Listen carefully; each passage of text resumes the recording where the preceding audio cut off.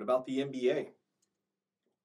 Let's talk about the NBA for a second. The NBA came out with news, I believe, as of May 15th. Let me go ahead and double check that date. I think May 15th. They're going to start looking at basically modifying some of the pay that these NBA players are getting. And here's the thing. The NBA players in the league should have been preparing for like the past month, right, with the past couple of checks. And like their checks are way bigger than the average check of a person. Like, I don't know. It's kind of cool. You know what I mean? And it's something that a lot of people obviously will idolize. And, you know, maybe that's good, maybe that's bad. But like a professional athlete's check is kind of interesting to think about and visualize, right? Because they get paid, you know, hundreds of thousands of dollars like per check. And so if you save like 2 checks as a professional NBA player, or even if you save like half of them, you should be able to like skate through for like at least, I don't know, a couple months, I would imagine. Like, even if you were being a little bit excessive, which I don't really understand how you would be spending money excessively right now, because where are you spending it? So, I don't know. I feel like the NBA players that are going to have this happen, I feel like they're going to be okay in the long run. But you knew it was going to happen. We talked about it last podcast. I said, shout out to the NBA. Nobody's talking about it right now, but the NBA is paying their players normally. And nobody was talking about it. And now, I said it on the podcast last week. I said it. I literally said, guys, if the NBA stopped playing their players, if the NBA modified how much they were paying, people would immediately be up in arms. And as soon as they mention it, and the thing is, you can look at it on ESPN right now, and the headline is, let me read you the headline on this story right now. NBA to begin withholding player pay May 15th. That's all the headline says. Then when you click on it, it says NBA players to receive 25% less in paychecks starting May 15th. Cue that gif of Stephen A. Smith. We've been hoodwinked. We've been bamboozled. We've had the... I mean, seriously.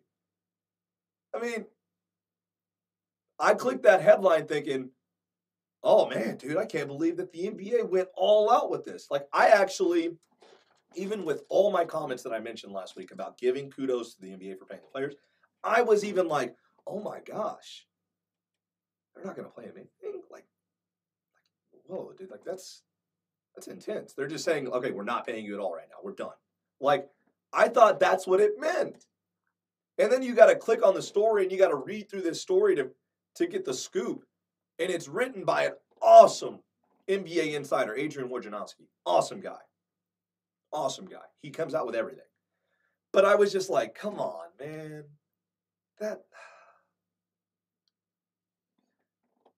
You don't have to do that.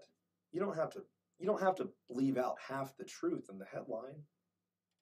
I mean, is that half the truth or is that 75% of the truth? You know what I mean? Because they're receiving 25% less. So is that? You know, I'm just saying, man. I don't know. NBA, for the record, is going to withhold 25% of the checks starting May 15th. So it's not even like they're taking away all the money. It's literally they're withholding 25%. Now, is that a lot of money? Absolutely. 25% of $100,000, quite a bit. 25 grand. Pretty solid. So, you know, it's a lot of money, but they have to do what they have to do. And here's the coolest thing that when you read the story, it kind of makes it sound better. The story begins with the NBA and the National Basketball Players Association have agreed to a plan. So it's not like it was one-sided. It wasn't like, yeah, we're not paying you guys. Deal with it. This was a reasonable, hey, this is what we're doing. We want to work together with you guys. We want to still take care of you because, like, we don't ever want you guys to leave. Like, I think that's the thing that everybody's missing about, like, safety and all this right now. Like, you guys realize realize, hold on for a second. Restaurants have incentive, businesses have incentive to take care of their customers in every way possible right now because they want their money. They want their business. They want that relationship to stand strong through this time period. Like, that's what businesses think. When stuff goes bad, they think, how can we keep our customers? How can we keep engaged with them while everything is going bad?